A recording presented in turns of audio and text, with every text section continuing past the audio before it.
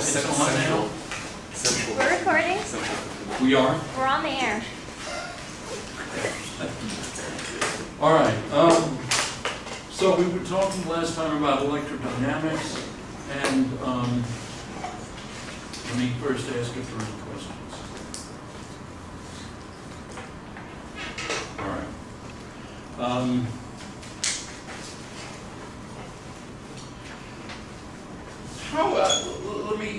Let me ask a question then. How familiar are you with relativistic notation?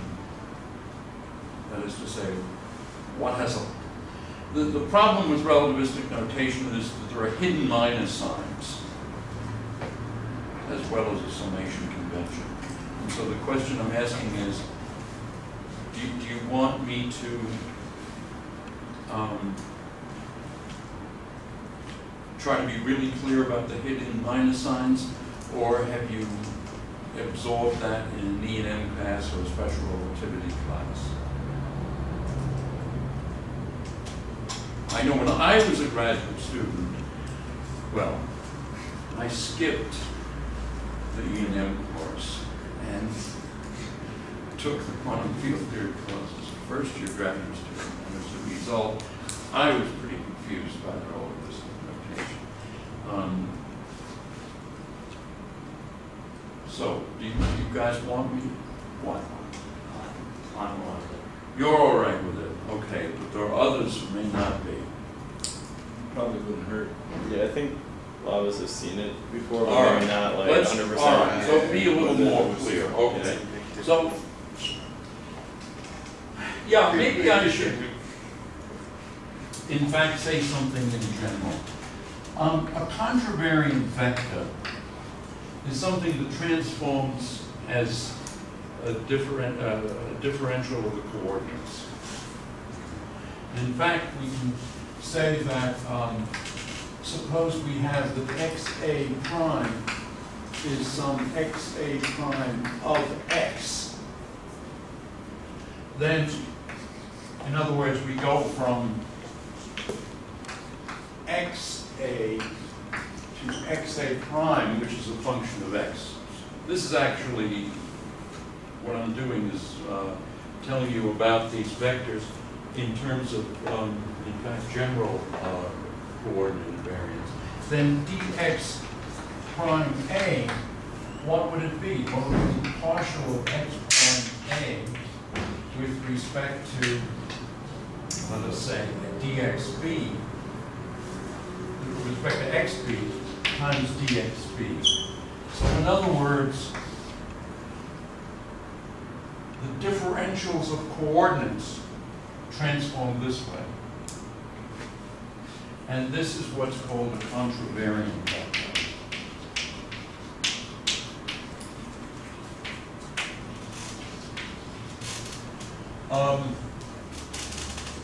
The other kind of vector is a partial derivative. So in other words, a partial derivative with respect to some coordinates xa. I'm using upper A for the coordinates. How does this transform? Well, if we change variables, this is partial f partial xb times partial xb partial xa prime. Okay? So these are two different ways in which vectors transform, two natural ways. This is a covariant vector derivative, and if I write this, I would write this as d prime a of f.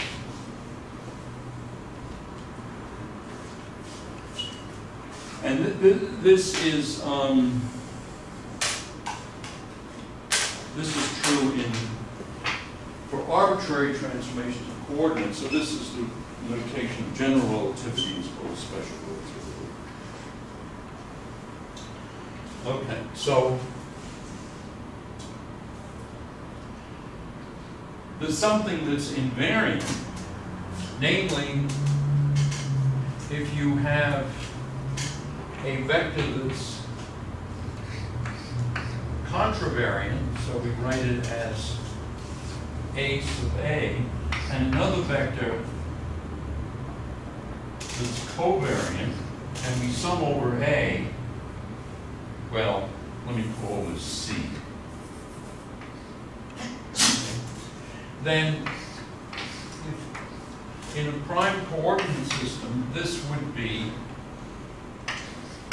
A prime C, B prime C. Now, what is A prime C? Well, it transforms this way, so it's going to be, say, AD times partial X prime C partial XD. And this one is going to follow this rule, the covariant rule. So it's going to be B, I guess, E times the partial of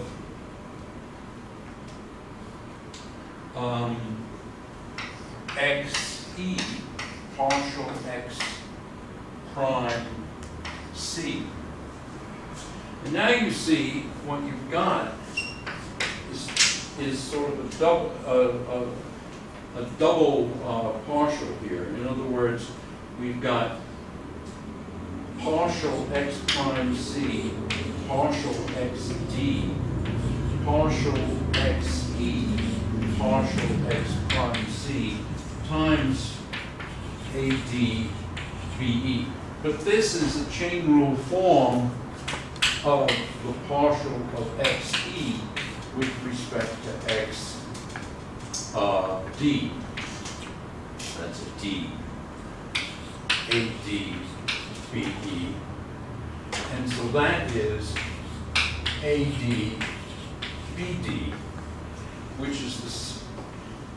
So in other words, quantities like this are invariant under, in fact, general coordinate transformations. So if you have a contravariant vector summed with a covariant vector, the product summed over the coordinate labels going typically from 0 to 3, this thing is invariant then under a general coordinate transformation. And we're talking in general about special relativism, so it would be certainly invariant under special relativism transformation. Okay, so in quantum field theory, we always try to have things that are invariant under at least special coordinate transformation. So are there any questions? I've got enough chocolate for this lecture. And in fact, yesterday evening I bought a new bag of chocolate.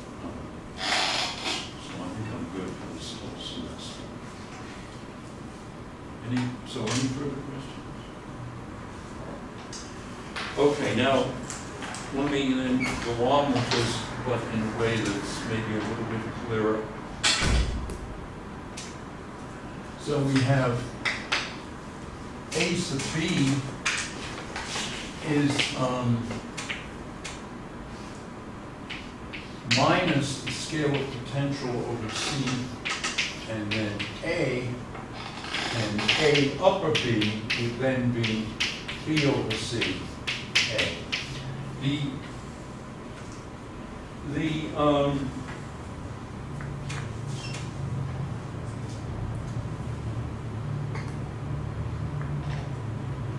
Let's see, what I forgot to describe is why it is that the switch from covariant to contravariant is a minus sign on the prime variable or the space variables.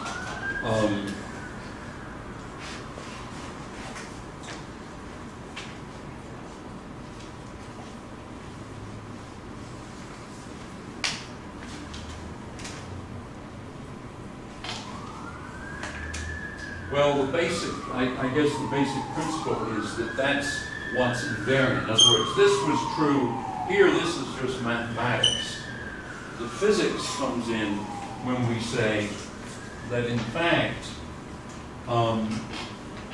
rents inner products with a particular metric.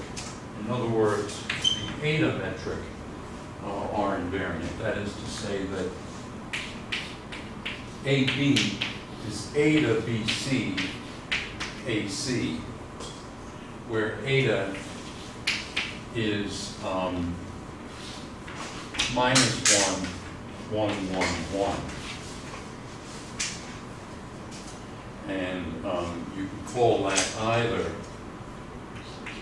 eta BC or eta lower BC.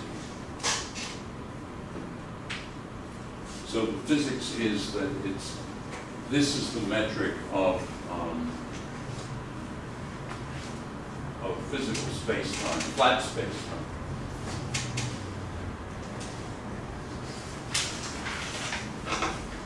Okay, so last time we had talked about Maxwell's equations in this notation, and I'm starting out in MKSA units, and then I'm going to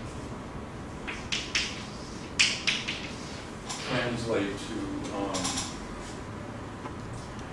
natural units. So these are, this says there are no magnetic monopoles. This is Faraday's law. And let me skip to the microscopic. It's just terrible. Anyway, del dot E is rho over epsilon 0. This is called the electric constant. And then we have curl of B is mu 0 J plus E dot over C squared. Mu 0 is the magnetic constant, and of course mu 0 epsilon 0 is 1 over C squared. Okay.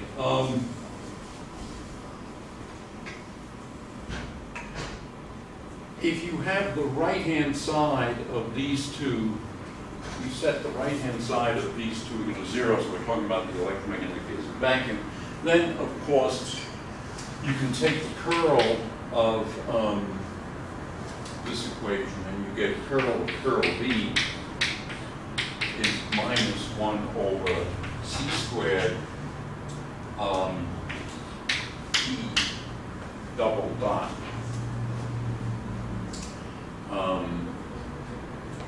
And you can rewrite this as divergence or gradient of divergence of E minus Laplacian. And so that's equal to that.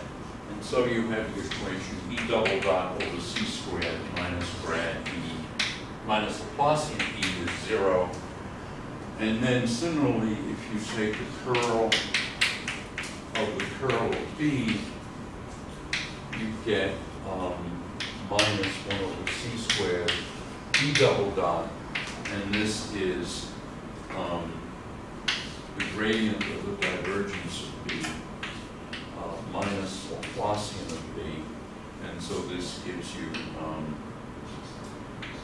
B double dot over C squared minus Laplacian B equals 0. So these are the true wave equations.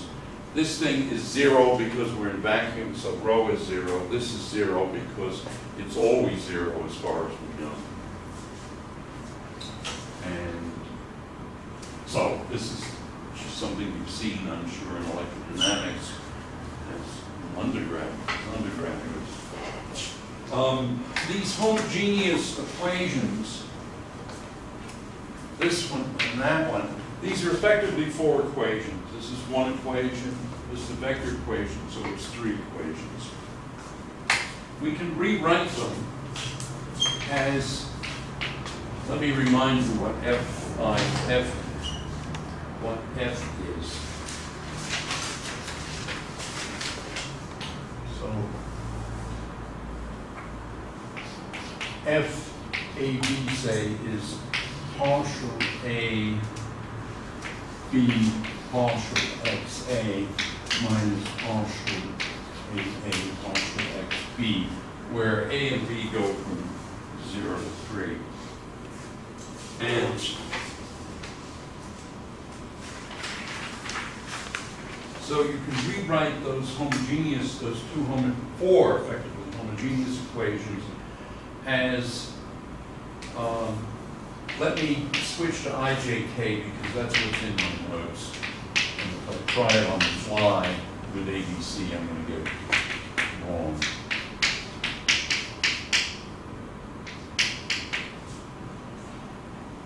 Now, why is this 0? Well, this is DI, and this is DJ AK minus DK AJ plus DK DI AJ minus DJ AI, and then plus DJ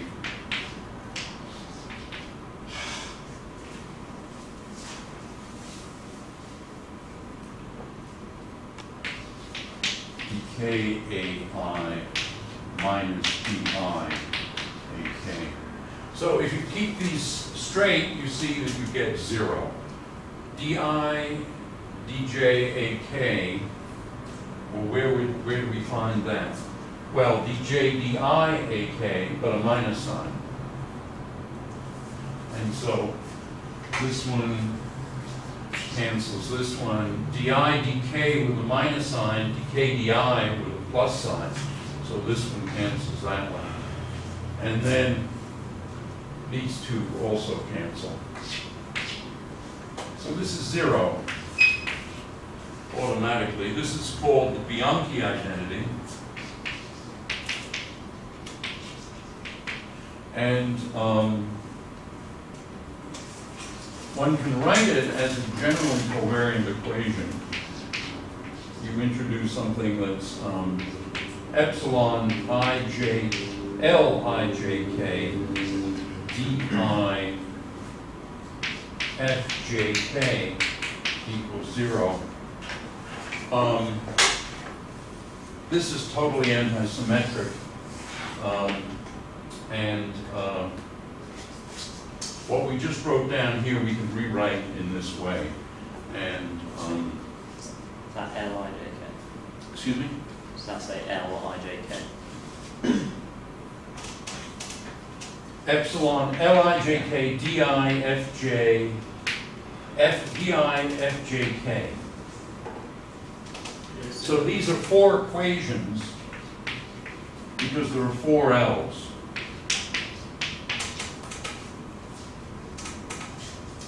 And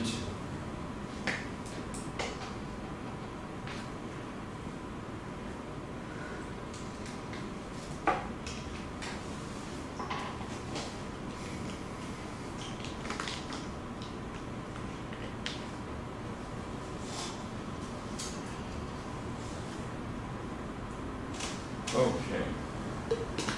So those are the 2 homogeneous equations. We can rewrite the inhomogeneous equation as di fki is magnetic constant times jk. So these then are the Maxwell equations.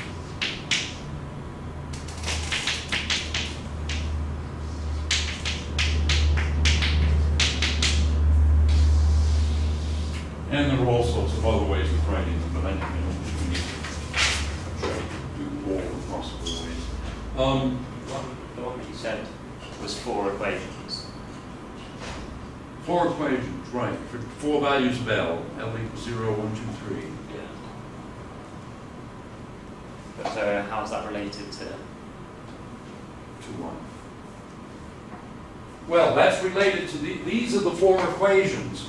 This one and these 3.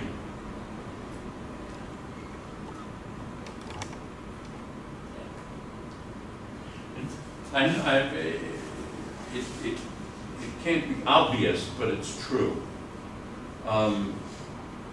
So what you do, in other words, is pick a particular value for L, and then substitute in there. For example, I guess I might as well do it if it's puzzling. Let L be 0.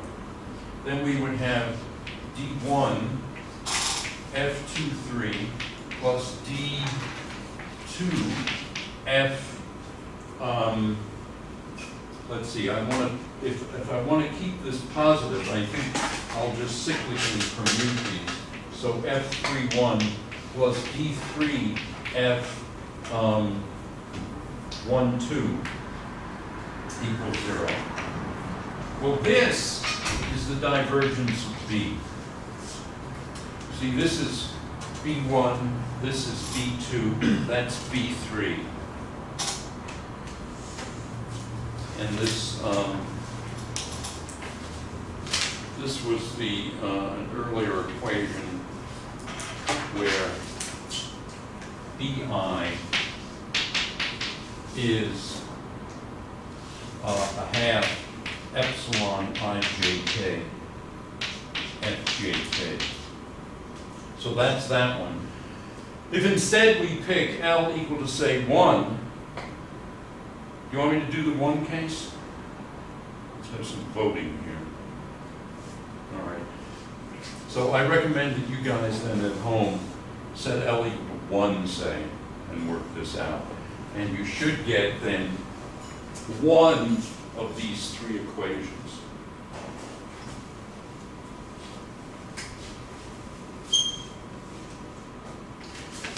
All right. Now, any more questions?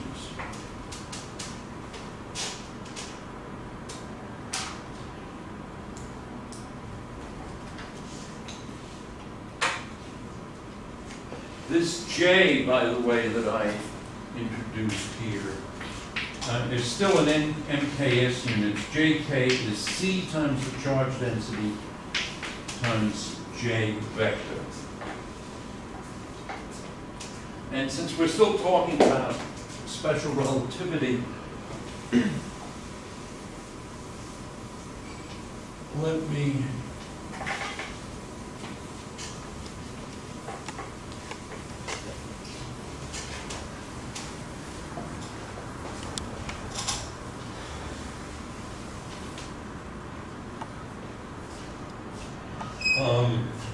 remind you of the Lorentz force law. It's M d2x, say, A, d tau squared is M ui d tau, tau being proper time, which is dpi d tau, whereas pi is M ui. I is going from 0 to 3 here. This is Fi, and this is Q, Fij, dxj, dTau, which is also Q, Fij, uj. And if you cancel a factor of dt, dTau, you get P, say, A dot. Oh, I screwed this up. Let's make this an I. I wanted to switch to ABC, which I think is a better notation, but I just followed what was in the notes. Thanks. Wear the glasses. So the pi dt then is Q minus Fi0 plus epsilon ijk bk vj. So that's basically using these equations, and that gives us dp dt is q e plus v cross b. And we also get dE dt is q times E dot v, E the electric field. And this is the energy. So this is a terrible notation when I think about it.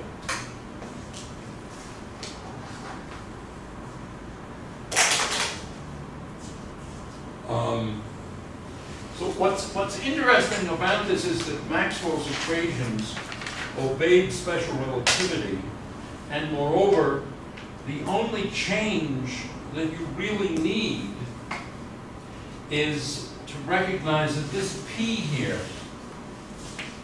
is mu, which is to say mv over the square root 1 minus v squared over c squared.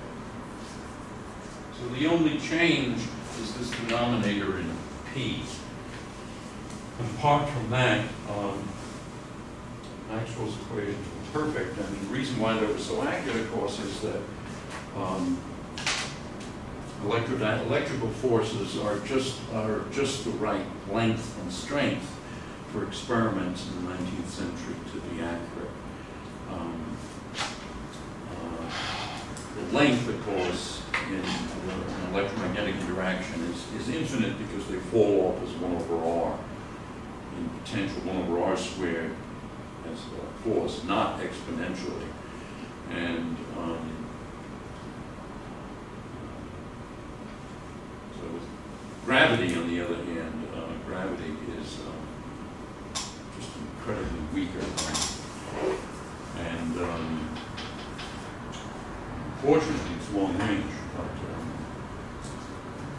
and then the other two kinds of force, there's the weak force and the strong force, both very short range. So they didn't become well described until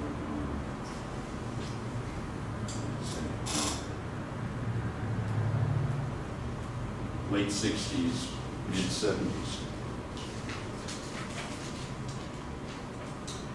Okay, so I'm now going to switch to natural units, and are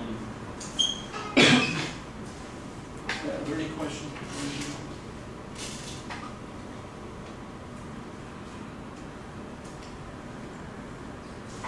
All right.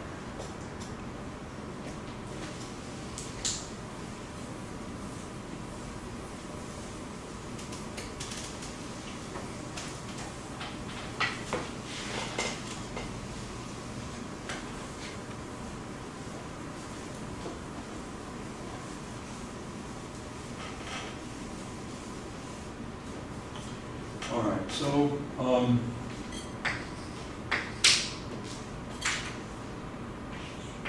so what's the action for electrodynamics? Well, it's, again, natural units, minus a quarter FAB plus JBAB plus whatever the matter action is. Matter Lagrange action density is.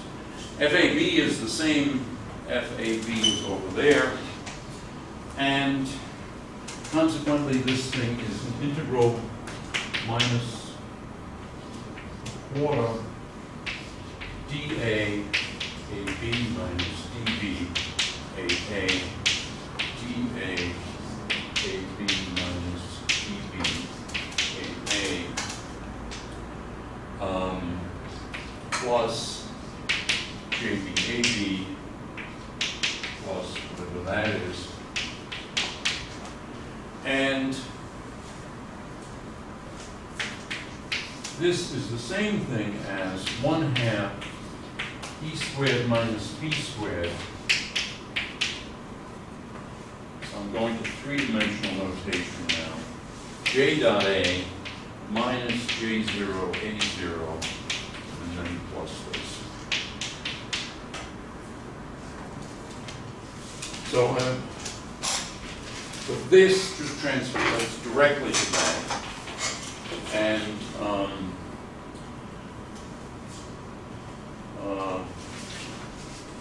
I guess let me just remind you that the EI, or let me use an upper I, this is I equals 1, 2, 3. EI is C partial A0 partial XI minus partial X0 A lower I. This is maybe not the best notation, but if we switch then to, so this is C F, and we use, oh, there's a question. Let me just get these bloody indices straight. I0, yes. Just a quick question about what your last term is up there. Okay, I actually have to give you two. One for the manning the camera and one Thank for the you. question. What is the first symbol in the last term on the equation on the top of that board right there? Here, Yes, what is that? that's an L, That's an L. Okay, thank you. capital L. Capital L, okay. What is the L? Hmm? What's the L? What does the L stand for? It's the Lagrange density or the action density of the matter fields. I should have mentioned that.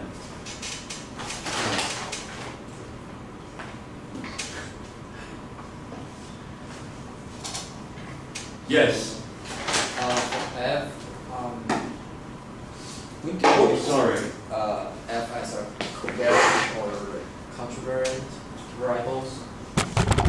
Give me that again. So you use the both for contravariant variables and covariant variables. So An upper index is covariant. yeah. Lower index, I'm sorry, upper index is contravariant, lower index is covariant. But And that's true for these guys and these guys also. And yeah, in what case you can use the contravariant variables, and in what case you can use the covariant variables? well, you can use them all. They're in special relativity. A sub A is just A to AB, AB. Yeah. And so that means that A upper is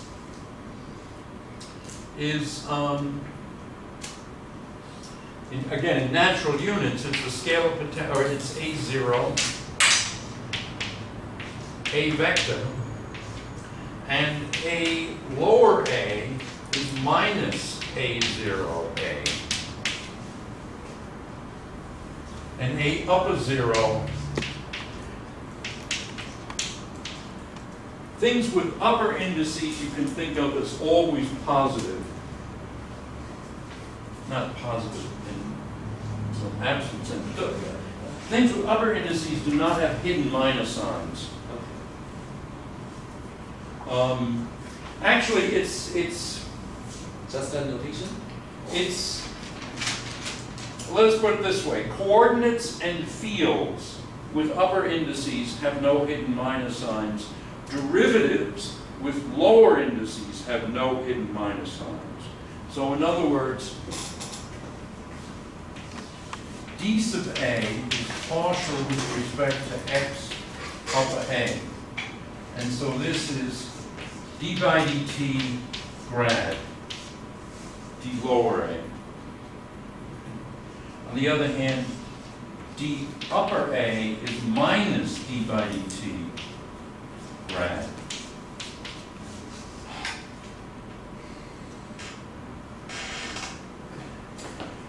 All right.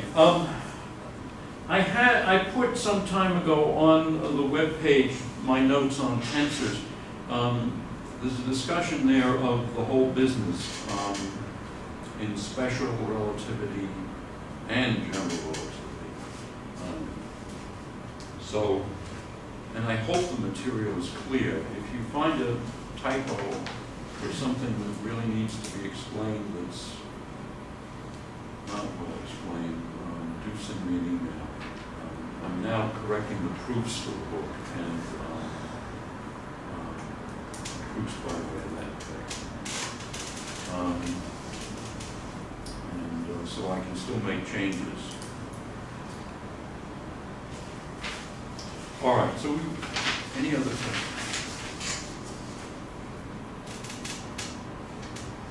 Okay, so here's our action.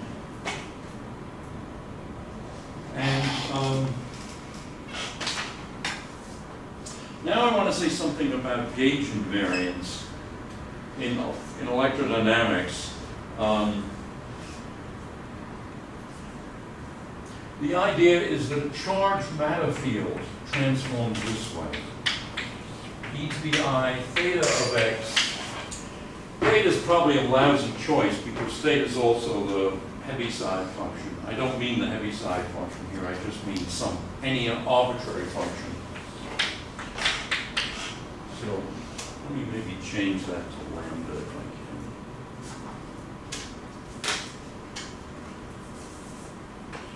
Lambda of x. And at the same time we change A sub B, say. We say the AB plus I times the B derivative of e to the I lambda of x. And this multiplied by e to the minus I lambda of x. And this then is just AB of x minus dB lambda of x. So A changes by the 4 derivative of some function, and the matter field, the charged matter field, changes by e to the I lambda times that. Now what's interesting about this is that the transformation depends upon the space-time in point x. And that means it's a local gauge transformation.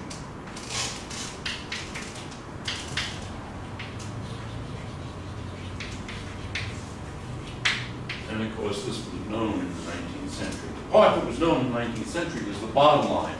This part didn't become clear until the 20th century, and I suppose, I don't know, 1915, 1920, 1925. What do you mean by didn't become clear, or was known? What was known? What was known in the 19th century? The bottom line was known in the 19th century. What about the bottom line? Just about the possible. What was, oh, okay. Gauge. Great question.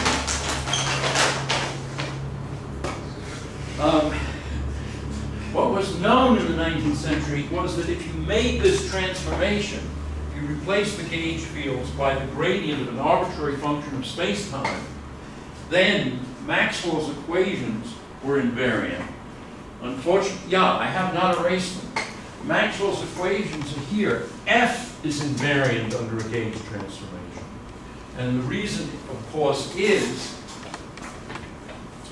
that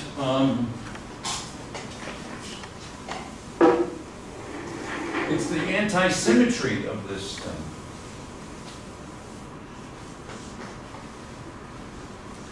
So in other words, F prime is the derivative of AB, what did I say, minus dB of lambda, partial XA, minus the partial of AA minus dA of lambda, partial XD. And now, of course, what you get is the first term, in other words, dB, partial AB, partial XA minus partial AA, partial XB, but these terms cancel because it's minus dA dB lambda plus dB dA lambda, and of course these two things cancel because partial derivatives with respect to space-time variables commute with each other. So this cancels that. And so that's equal to F AB. So F prime AB is equal to F AB. And so what was known in the 19th century was that if you made that gauge transformation, even with lambda being an arbitrary function of space-time, if the field strength tensor or the Faraday tensor was invariant, and consequently Maxwell's equations were invariant. So they knew that Maxwell's equations were invariant in the gauge transformations, and that's all that electrodynamics was in the 19th century. Then in the 20th century, sometime in the 20s, people realized that this current, quantum mechanically, was something like this, and I'm now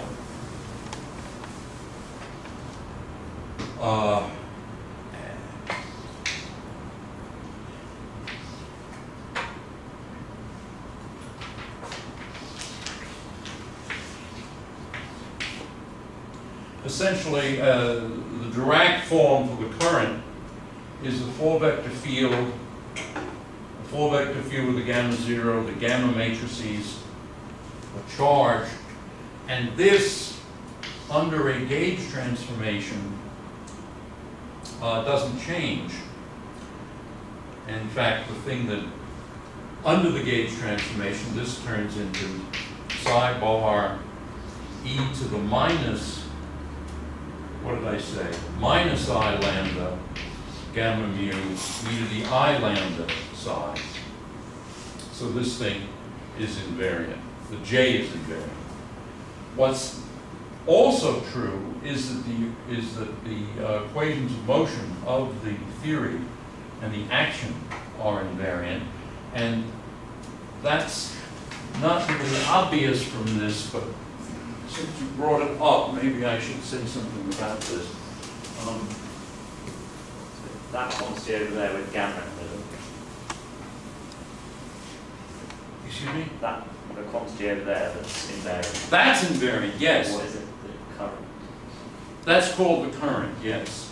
This would be J lower mu. This is the, so it's J mu prime, but it's equal to J mu because the thing is obviously invariant. What's not obvious is, unfortunately, I didn't bring my notes for this, but what's not obvious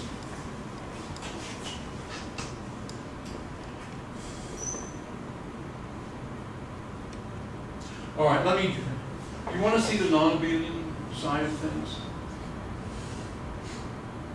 All right, I will try to do it extemporaneously, winging it, as they say, but I may screw up a minus sign, or 2. 2 would be better.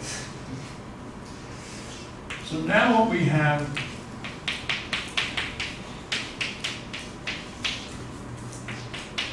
so this thing is an n vector.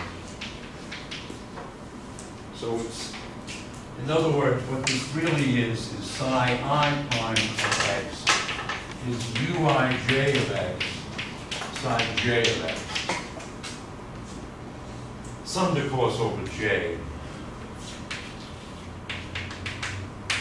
And the idea here is that u of x is an n by n unitary matrix.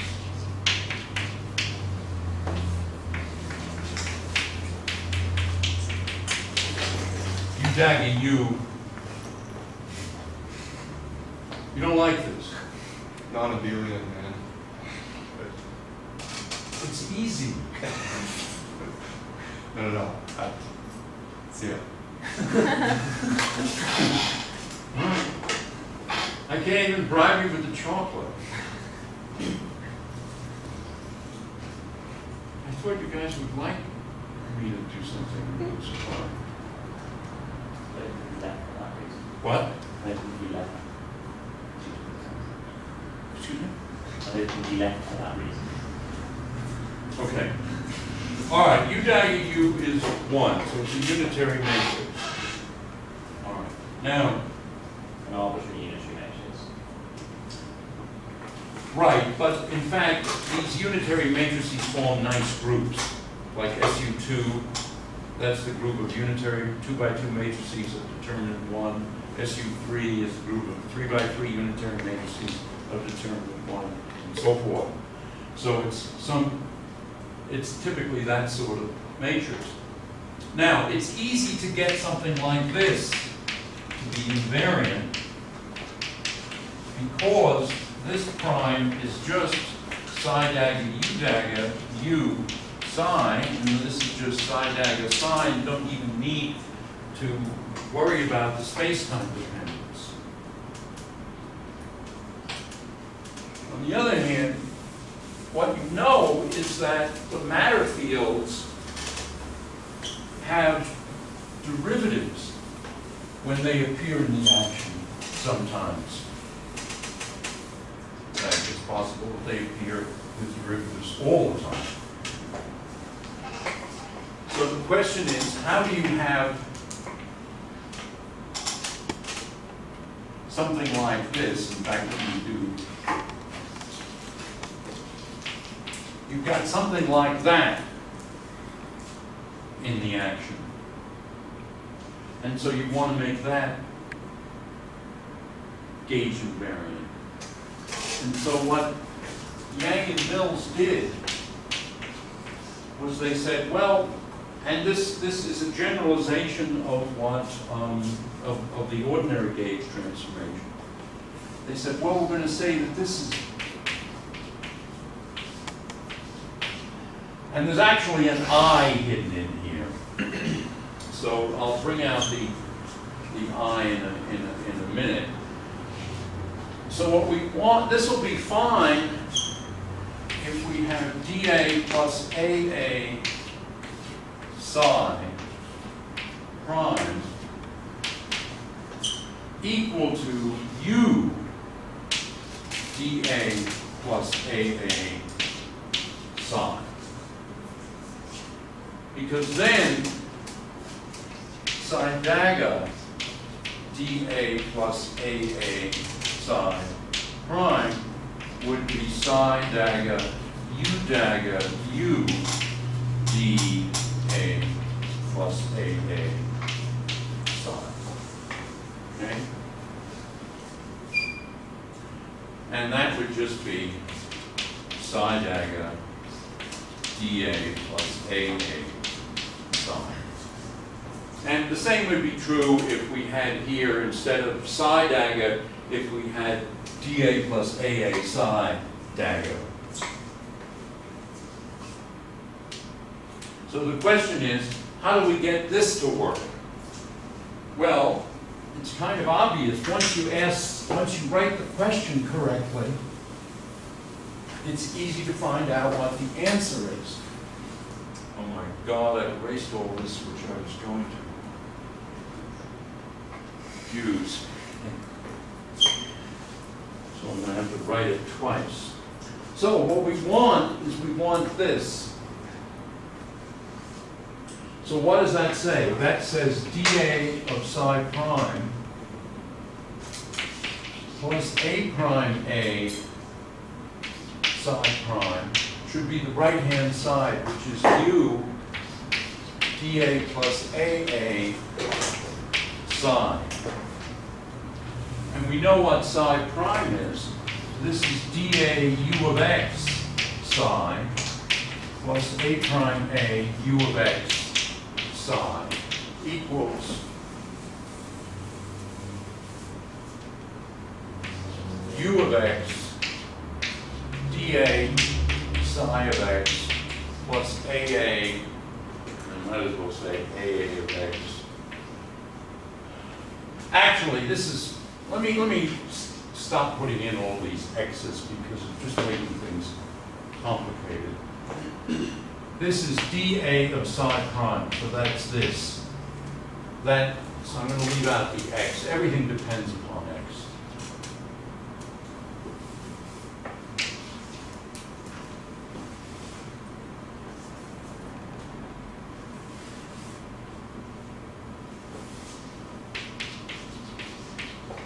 Okay, so this is the equation we have to satisfy. And that gives us our answer because it's an equation for A sub A prime. And that says then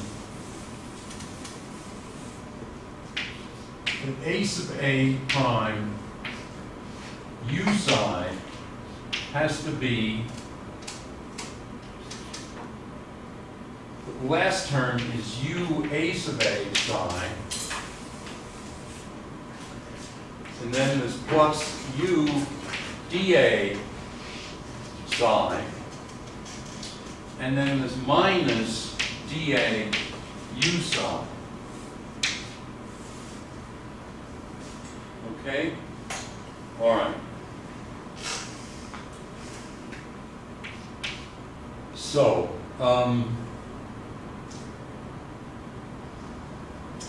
we can write this as UAA U inverse or U adjoint times U psi. And now let's cancel a little bit of this. This dA can act on U or can act on psi. So this thing is U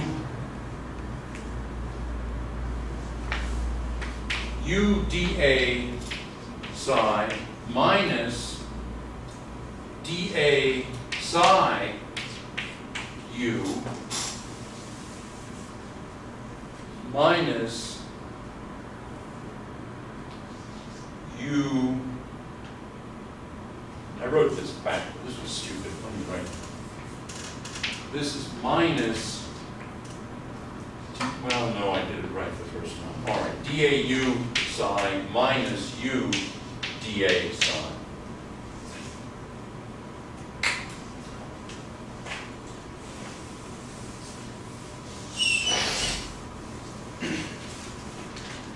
Okay, so this term and this term cancel, and so what we have here is just minus dAu psi, but I'm going to write that as U inverse U psi. Oh, and I should have written it this way. U A sub A U inverse U psi. So our equation is A prime U psi is U A sub A U inverse U psi minus dAu U inverse U psi. So everything will work as long as we have that A sub A prime is equal to U A U inverse minus dA U times U inverse, where U is an n by n unitary matrix. So this is the secret of Yang-Mills theory, non-abelian gauge theory.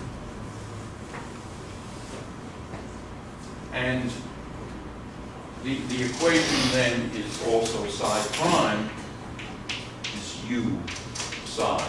And everything depends upon space-time. And this is a generalization then, you see, of the electromagnetic equation. There's an A here. When the U, in the case of electrodynamics, is just e to the I lambda. So U inverse is just 1. And then we have minus dA of, say, e to the I lambda, e to the minus I lambda. And so this is A sub A minus I d lambda, d sub A of lambda. And the difference is that in order not to have a lot of i's floating around, I wrote it this way. But this A is I times this is an anti-Hermitian matrix of gauge fields. And so the equation, when we come back to ordinary notation, it's I. And then, of course, psi prime is E to the I lambda psi. Lambda and psi depend upon x. So this is what's called abelian gauge transformation, because it's just a U1 gauge group. U1 meaning 1 by 1 unitary matrices, which are just complex numbers of modulus 1, and that then is the simple case. This is the general case, the general ordinary non-negative. So there must be a couple of questions, so I must have left out something. So I missed that last part, just from the bottom back up to the top. In other words, how it is that this turns into this. Yeah. Well, we just let u equal e to the I lambda, and then I confess that over here, instead of having a real, a Hermitian matrix of gauge fields, I had an anti-Hermitian one. I had a secret I in there. And so, and you see that that must be true because the derivative of the unitary matrix is going to bring down something that's anti-Hermitian. Because a unitary matrix is an exponential of an anti-Hermitian matrix.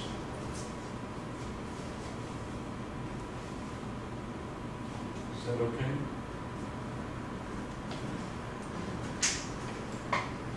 All right, well, so we've gone quite a bit. Are there any other questions? Damn it, I forgot what page I'm supposed to go to here. This is page 401, let's see.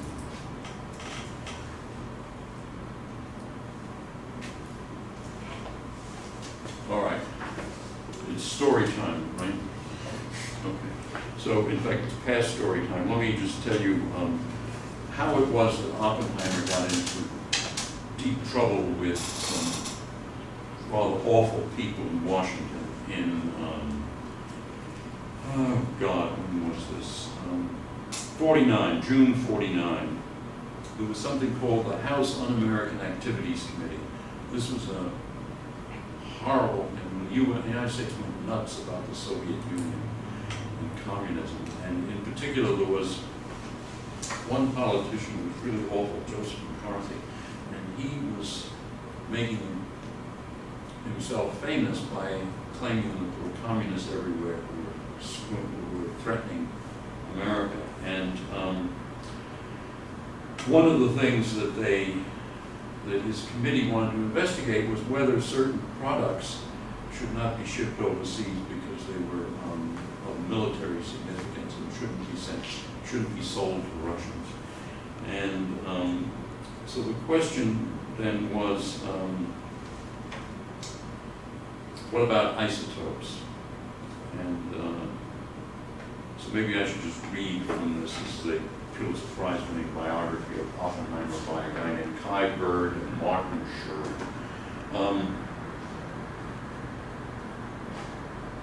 When Oppenheimer entered the caucus room of the Senate office building, he was aware of Strauss's concerns. Strauss thought that isotopes shouldn't be sent abroad, but he did not share them, and he now made clear that he thought these concerns foolish. Quote, "No one can force me to say," unquote, he testified, quote, "that you cannot use these isotopes for atomic energy. You can use a shovel for atomic energy, in fact you do. You can use a bottle of beer for atomic energy, in fact you do." So there was some laughter. Anyway, Joe Volpe, it turns out, was one of the, well, let me go on. Oppenheimer's next, more laughter greeted Oppenheimer's next statement. "My own rating of the importance of isotopes in this broad sense is that they are far less important than electronic devices, but far more important than, let us say, vitamins, somewhere in between.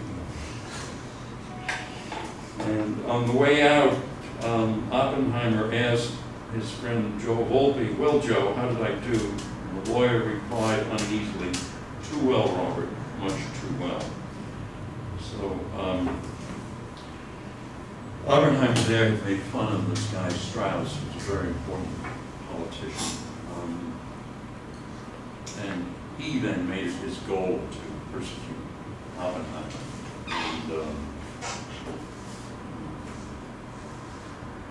anyway, I'm not going to go into that whole story. That was enough then of the story. By the way, let me just mention something about the fire that I mentioned at the CEA, Cambridge Electronics Accelerator. It wasn't 64, it was the summer of 65. Secondly, the cause was that they had a beryllium window, a very thin window made of beryllium, so that some of the beams could go through. And that window, for some reason, shattered and let the hydrogen, liquid hydrogen out. And when the hydrogen hit the floor, it ignited. And there were 6 people burned, 1 fatally. And what made things worse is, of course, because of safety regulations and legal issues,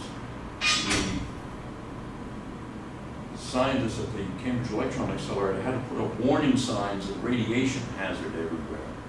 And so when the firemen came, they were afraid to enter the building.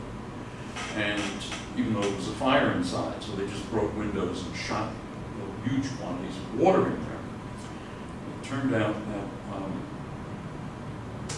some of the people who were burned and injured couldn't stand up, and they were in danger of drowning in the water that was pumped in by the firemen who refused to enter the building. One of the physicists came by with a key and said, "Hey, let me unlock this." The fireman wouldn't let him near the building. He said, "But I have a key. It's only radiation when the machine's on. The machine's not on." He wouldn't let him in. And then another physicist came by and said, I'm a professor at MIT. I understand radiation. There's no problem. The fireman let him in. And at that point, they brought the injured people out. There's nothing more painful, or almost nothing more, as painful as a burn injury. Because of, well, never mind why, but anyway, burn injuries are terrible. And so there were these 5 people who had terrible burn injuries. One guy was keeping one person alive, couldn't keep his head above water. The water pumped in by the fireman. And one person was either dying or already dead. I don't know how much time, don't remember how much time went by. There was a significant amount of time went by while, instead of bringing the wounded out, taking them to the hospital, they just kept pouring water and didn't let anybody into the building. And that's, we can make fun of that, but in fact, most people still have an exaggerated fear of radiation.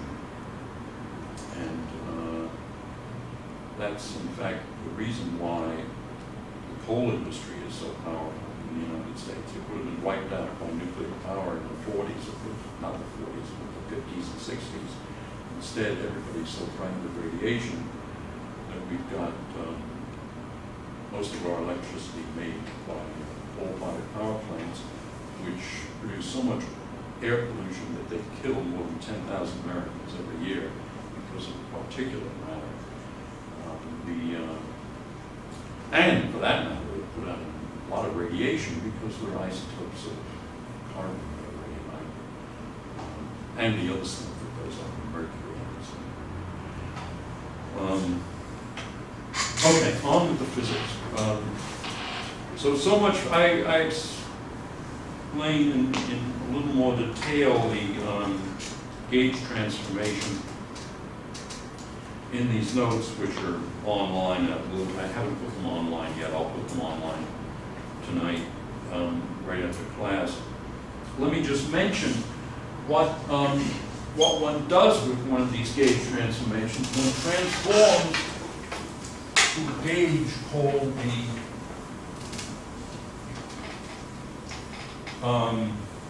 let me see, let me follow the right sequence here.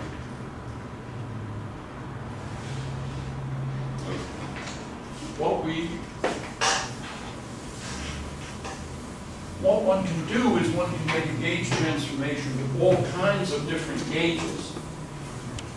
And the most physical gauge, the one that people can understand best, is the Coulomb gauge. That's a gauge where you transform to a gauge in which the divergence of A vanishes, as you know. And how do you do that? Well, you make a gauge transformation so that A prime minus the gradient of, say, lambda is 0. Well, I'm sorry. The gradient of A prime equal to the gradient A minus gradient, I'm sorry, the divergence of A prime, which is the divergence of A minus the gradient of lambda, should vanish. So what you do is you say that the Laplacian of lambda should be the divergence of A. When you make that gauge transformation, then the transform gauge field has 0 divergence. This is called the Coulomb gauge. It's also called the radiation gauge, and it may even have a third name, which I can't remember. We now go back to Gauss's law. Del dot E is rho over epsilon 0. And in fact,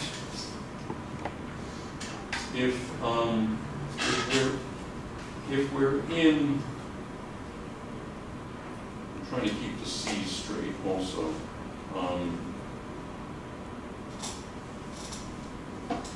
No, it's just like that. Rho over epsilon 0. So this is saying the divergence of C gradient A0 minus A dot. That's what E is. And that has to be rho A0. This divergence hits this term and we get 0. And so what we have then is that the Laplacian of A0, which is minus Laplacian of A up to 0, is rho. Actually, there's a C here. Is rho over epsilon 0. So we have minus Laplacian of A0 is rho over C epsilon 0. So as I said before, Gauss's law is a constraint, and this tells us that A0 is determined by the charge density. That means it's not an independent physical variable. It's a dependent variable. Yes? Is that significance of Is what? you've got a contravariant and that changes the covariant? Yeah, well, when you flip the 0 component, you get a minus sign. Special relativity. Oh, just because it's only the 0 component. Right.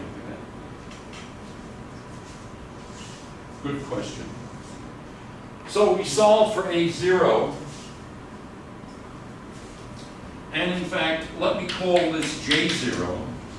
So then we have A0 of x and t is an integral of J0 y and t d cubed y over 4 pi x minus y. That's the solution of that equation. Now, I'm just taking for granted that you know how to invert this thing and get that, or do you want me to do it explicitly?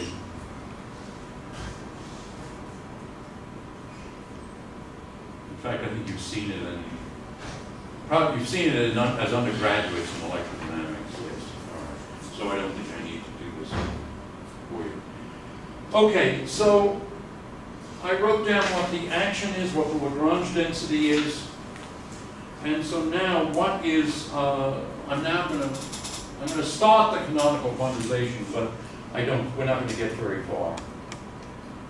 So what do we do? The canonically conjugate variable pi b is going to be the partial of the Lagrange, or the action density, with respect to a sub b dot.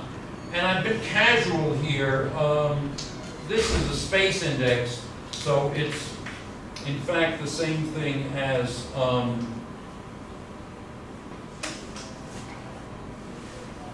we don't need to worry about whether this is up or down, because it doesn't matter because it's a space index. And so this is minus a quarter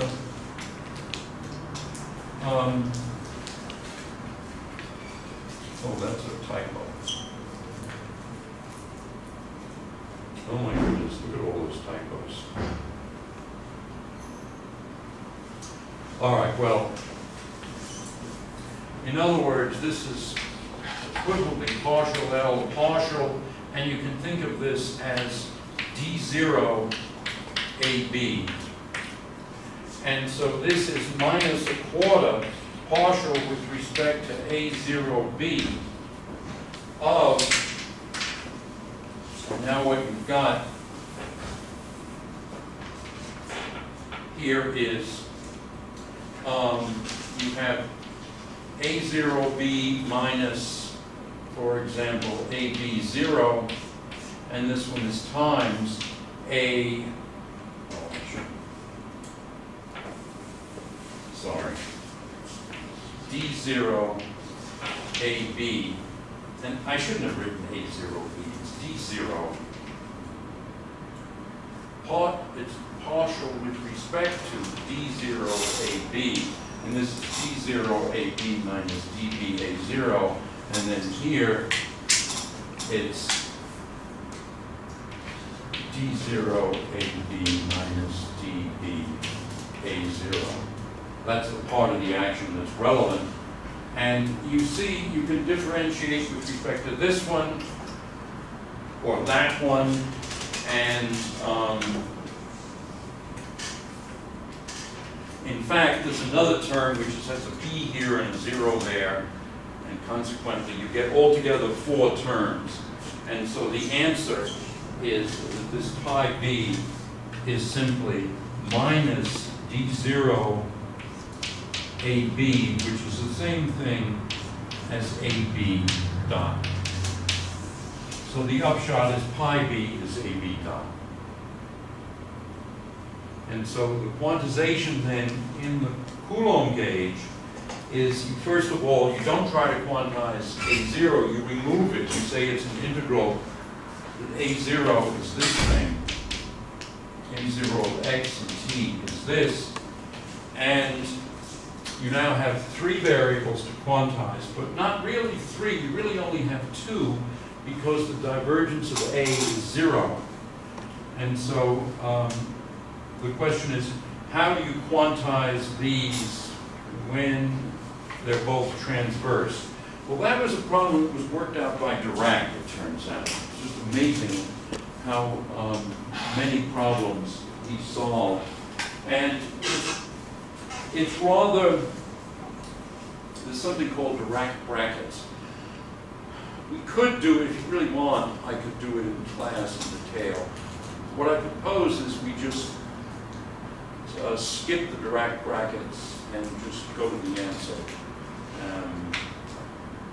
But I can tell you where if you want to find the detailed discussion of it, it's chapters 7 and 8 of Weinberg's book, Quantum Theory of Fields, Volume 1. And there may be other places where it's done, but you can be sure if it's Weinberg. All right, so why don't we stop where we're over time?